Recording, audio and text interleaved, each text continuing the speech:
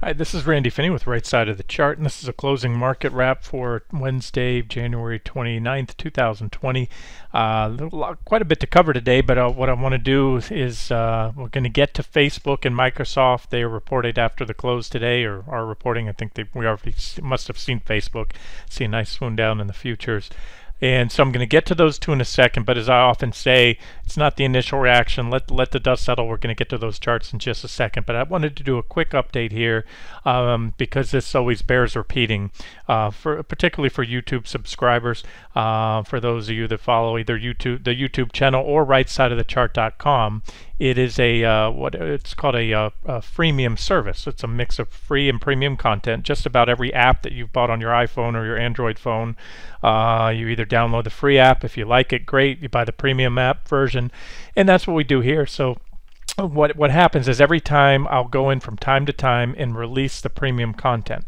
Just to clarify what that is, general market analysis, general technical analysis on the broad markets, that is not all of it, but end-of-day commentary or end-of-day wraps, those are public content, both on rightsideofthechart.com as well as on the channel. And then once in a while some educational posts, maybe some trading examples, and a couple other things, occasionally sector analysis, but for the most part, that's reserved as premium content. And then what I do, so if you're not a subscriber to the site, you follow the channel, so you can see what we do, is 90 plus, easily 90+% of what I trade is not the stock market. It's not those daily videos you see, looking for months and months, waiting for, sell signals or buy signals on the markets if it's in an up or down trend. So the things we trade are everything but, which is individual stocks, sector ETFs, futures, commodities, gold, precious metals, Bitcoin, pretty much anything. If it's got a ticker, I like, and I can chart it, I like to trade it.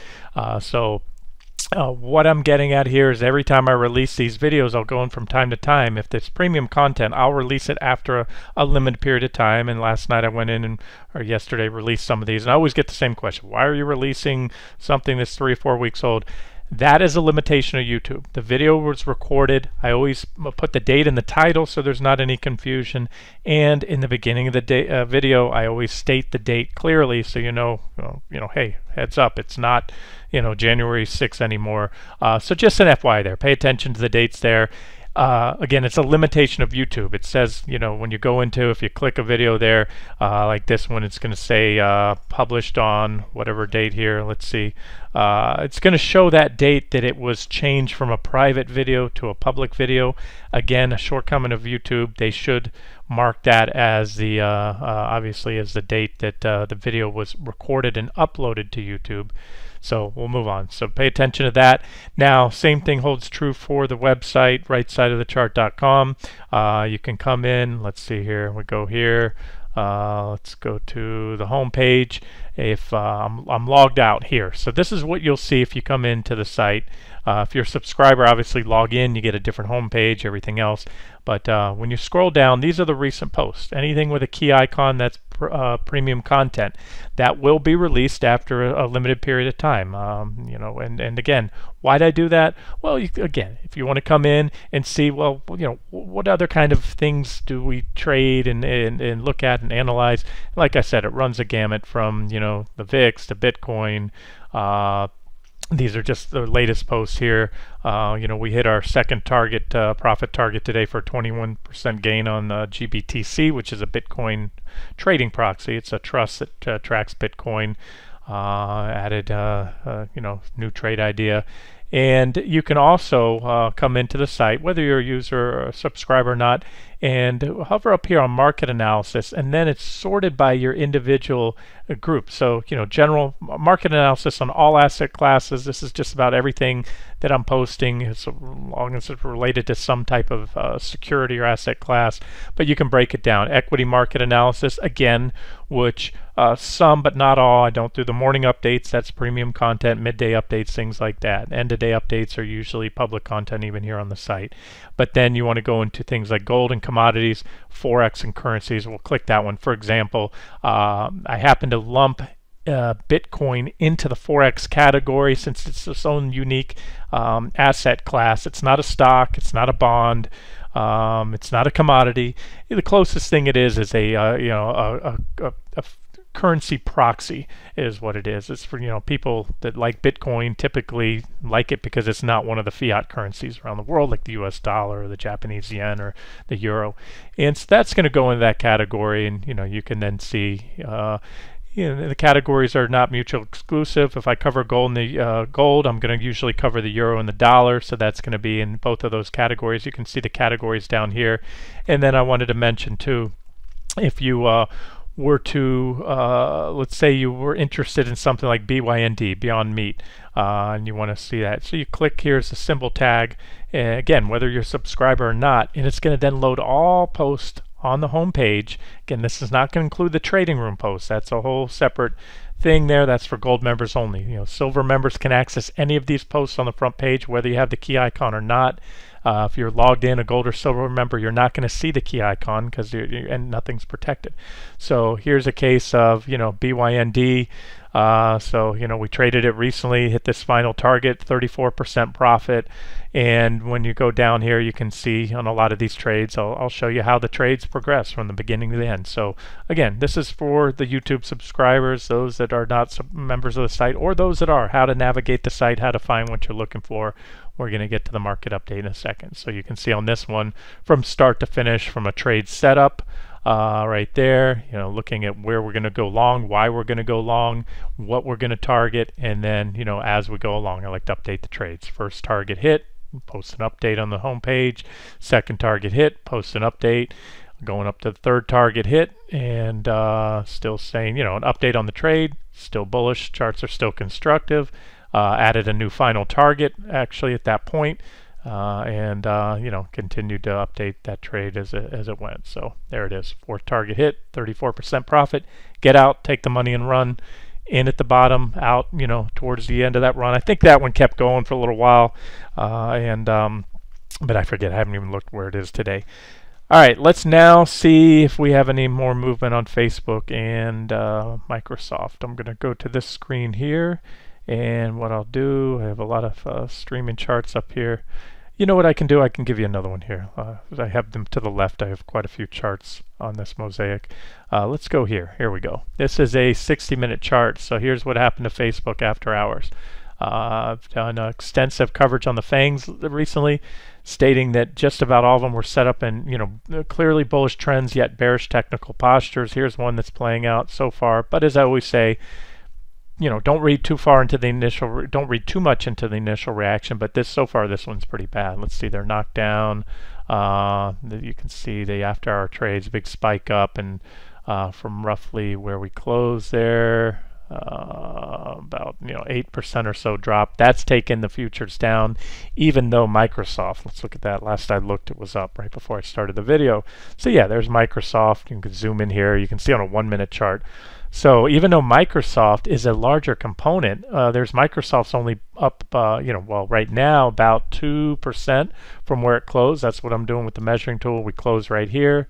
This shaded area here is after hour trades. And then we look at Facebook, and this is all about cap weighting and how it works. This is although it's not as large a component, it's down more, about 6.5%. So that is overcoming what's going on, or overwhelming the gains in Microsoft. And so you can see the Qs kind of all over the place. Looks like Microsoft probably got to it first with the report, and then Facebook came after, smacked down the Qs. Now look, nothing big. Let's not read too much into this. We're only down from where we closed, 0.3% or 0.1% or so. But let's look at the charts. Nothing's changed. Posted updates, and again today on the site, reiterating that everything I've seen, the rally that we had, which again was expected, got that long, or at least I did, mention covering those shorts. I came home long into the weekend, or came home short into the weekend, covered it there, reverse, sold out, reverse back right here up that around that 221 level, and start to scale them back in, and I'll continue to add to that position probably tomorrow. I want to see how these two go. But this was, you know, from right here, this was the max bounce target. This was my preferred bounce target, 221. So we slightly exceeded the preferred target by a very, you know, relatively small percentage point. If I measure it up, less than 1%. And you can see we zoom in real tight. Again, this line here was a max bounce target line, and we exceeded that by a mere fraction of a percent. So, you know, basis points, we're talking a quarter point, and we're back down below it. So nothing's changed. I view this, as I said this morning to subscribers, as a, you know, these are the first decent sell signals in the market in a while. There's a little bit more work to be done. I'm going to get to that in a second, show you what we need to see to help seal the deal for a more than a 3% or so drop that we've already had, 4%. So this looks like, you know, wave one down. We broke down Friday, gap down Monday. This looks like a snapback counter trend rally in QQQ, and, you know, expect the next leg down soon. As I mentioned earlier today in the video to subscribers, midday video, one of my, you know, my favorite trend indicators is a very simple but effective one, looking at the 9 EMA, which is a signal line on the PPO right here. And when that's the white dotted line, not the blue line, the white dotted line. When it's above 0, the trend is bullish. Now, of course, we've been in a bullish trend for quite a while. It's been months now. It's been a very resilient trend. But we've had a couple periods where we corrected, and it told you, hey, you know, the trend was bearish, but we snapped right back, and it put the markets right back on a buy signal. So not only does the posture of this signal line on the PPO, when it's above the 0 line, that's the dotted line there, dashed line I should say, when it's above, the trend is bullish, and when it's below, the trend is bearish. And again, we don't have a good example here. There's not a lot of time it's spent below because the trend has been pretty strong lately. But the other thing I like to do is look at how the 0 line acts as support and resistance when tested from above or below. So once you get into an uptrend, you have, as you can see right here, I'll use this arrow, here, here, here. It acts as support very often once you establish a trend, whether you're above or below. When you're below, the same thing in reverse happens. That 0 line often acts as a resistance level. So here's what we need to see, and it all meshes. Doesn't mean I'm going to be right, but if it does, it just firms up, you know, the bearish case that I'm looking at, the reason for being short now, and the reason for adding to more shorts tomorrow, if that is the case, most likely tomorrow. And that would be a reversal here right around my max bounce target zone, also a rejection at the 0 line, keeping this 60-minute trend indicator bearish for now. Everything else is already in play. You know, we already had the sell signals and follow through the following day. Apple, as I told you before, or I'm sorry, subscribers, this morning I mentioned, you know, Apple, and I think last night it was too, basically breakdown on Friday, but it wasn't very convincing. The gap down on Monday was, but I said you have to take it with a grain of salt. You can't give it the usual check marks that you might if it wasn't a day or two before earnings. Anytime you take a breakout or a breakdown on a stock just before earnings, you're running a very good risk that it's going to be a whipsaw signal. So once earnings are out of the way, which they are now, and so again, there's something to be said. It was a breakdown, so you can't completely take that away from it.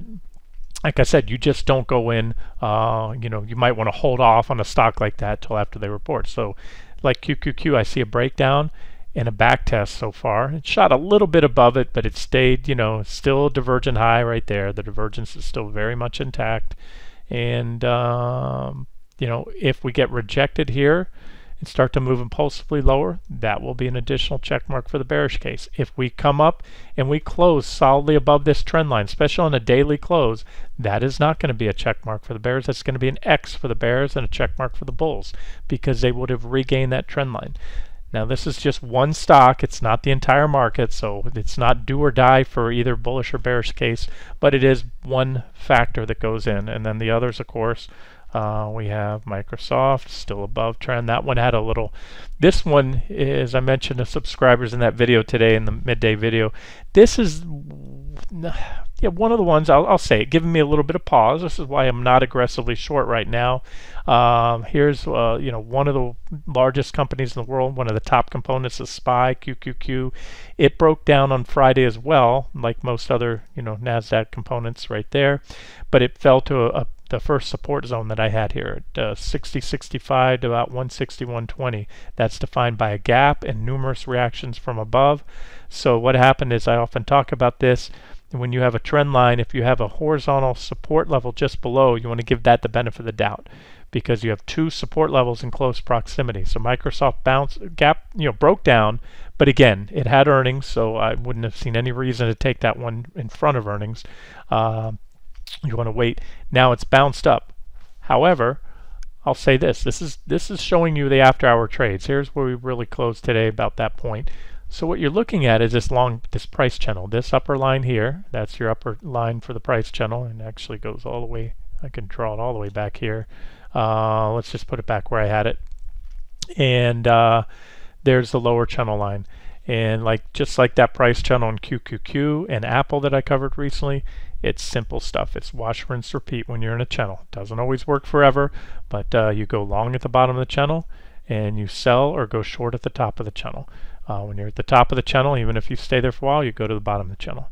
Then you go up and down. So last time we were up there, we went down, we're back up there. So you're at resistance. And again, you're in the channel and you recovered the channel and still above it. So you don't have a sell signal on Microsoft yet. That's what I wanted to say.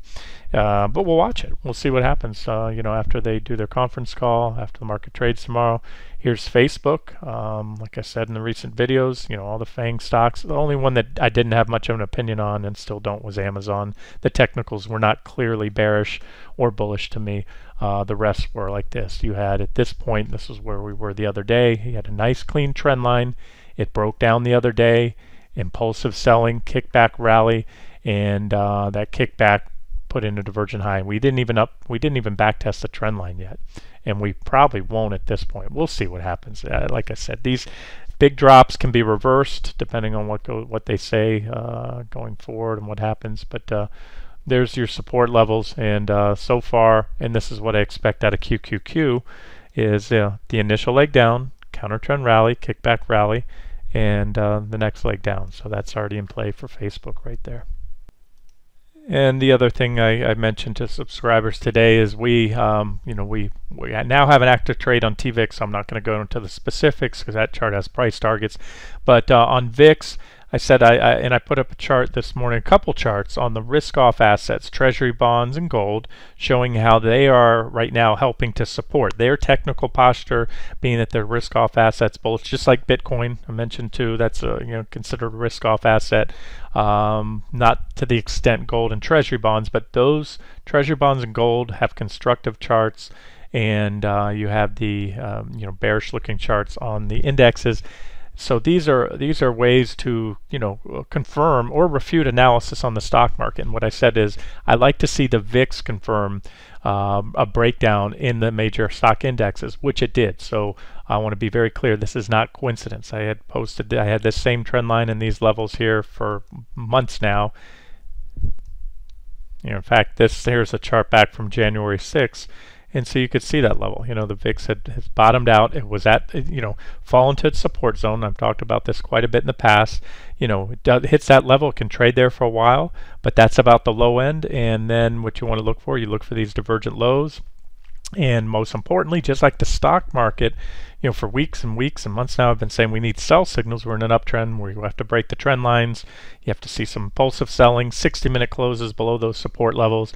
We had a couple, minor breakdowns, but we never took out the levels that we needed to open the door for more selling.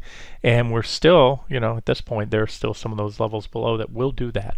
But wanted to say here that the VIX, for example, you could see back, about a month ago, you had both downtrend line and price resistance. You had two resistance levels. We'll call that a resistance zone just overhead, 1573 and 1673.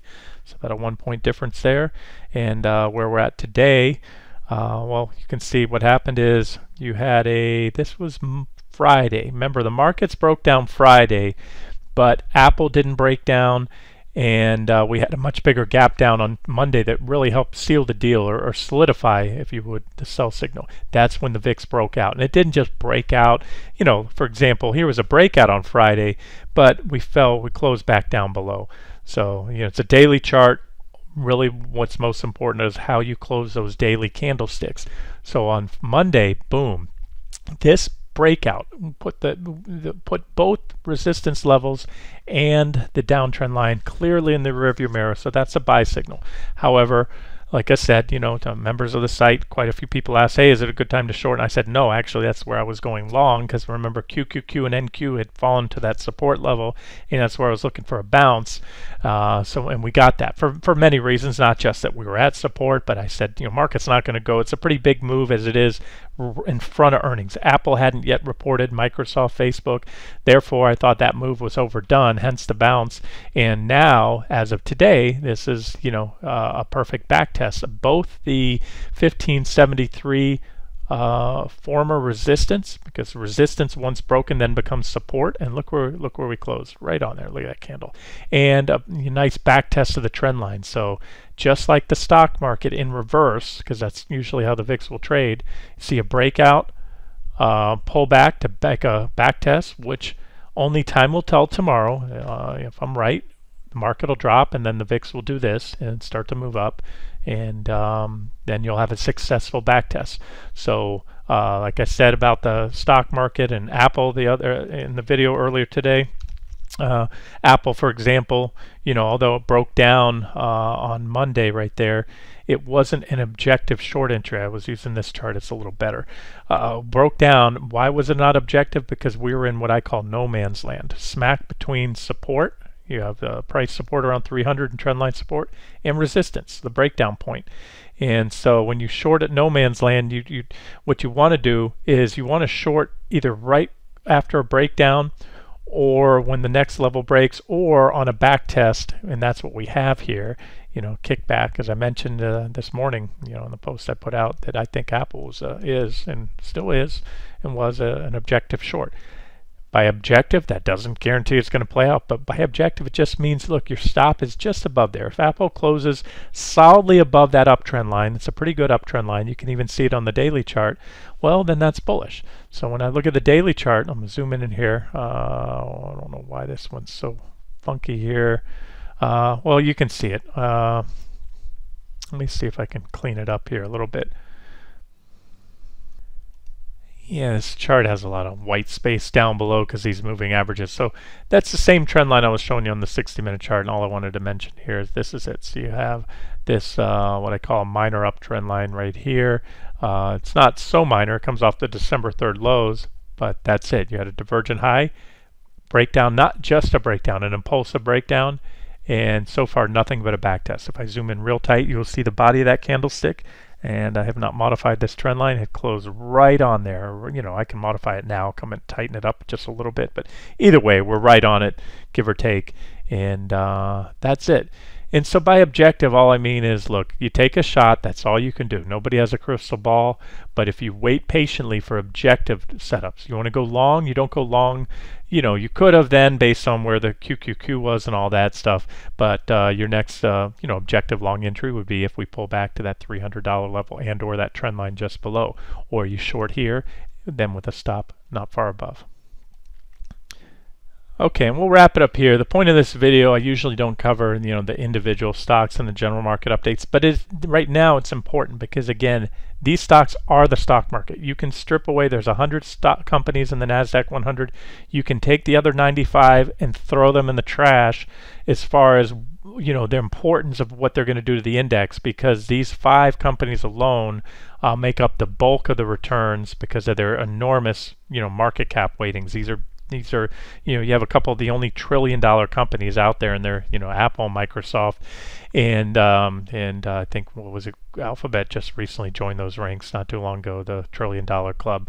So that's it. And when I look at a charting perspective, nothing's changed, since the other day. We had a snapback rally, and I view that personally. I think that's a gift for those that missed that to short here.